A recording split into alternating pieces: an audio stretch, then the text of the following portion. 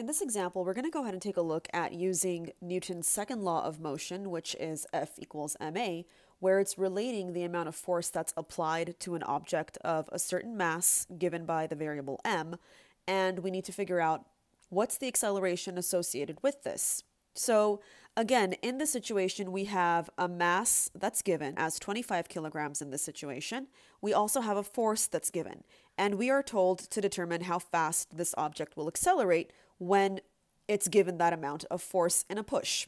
So when you have mass and you have a force and you're looking for the acceleration, the equation you want to use is F equals ma, since this relates those three different parameters that we're looking for. So again, we have the force, we have the mass, we don't have acceleration, and we're looking for that. So the way we go ahead and start doing this problem is by plugging in the numbers that we're dealing with. So the force that we've been given in this example is 193 newtons, and that's going to equal the mass times the acceleration. We know the mass, that is 25 kilograms, and the acceleration is the only unknown. We don't know what this a is, and that's what we're looking for. Now, one thing that can help us simplify the math a little bit more is to check the units and see, could we ignore them for right now, or do we need to do anything with them and change them, anything like that? So what we do is remember that when we're dealing with Newton's second law, the force has to be given in units of newtons, which our force is, as we can see here.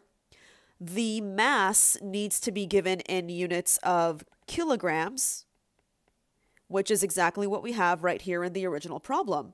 And the acceleration will be given in units of meters per second squared, only if the force is given in newtons and the mass is given in kilograms. So with that in mind, because we have newtons here, kilograms here, which are the exact units we need, we can ignore them and say that whatever number we end up calculating from this math here will give us the units of meters per second squared when we look for the acceleration. So let's go ahead and continue here. We can drop the units for a second and just pretend that we're dealing with 193 and set that equal to 25 times a.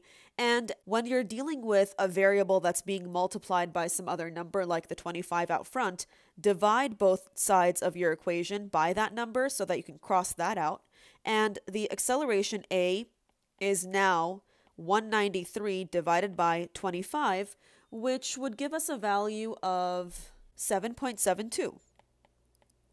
So the acceleration is 7.72 meters per second squared, which is great. But one thing we need to realize is that we are limited to the number of significant figures that we can use in representing our final answer, and that comes down to the significant figures that are given to us in the original problem.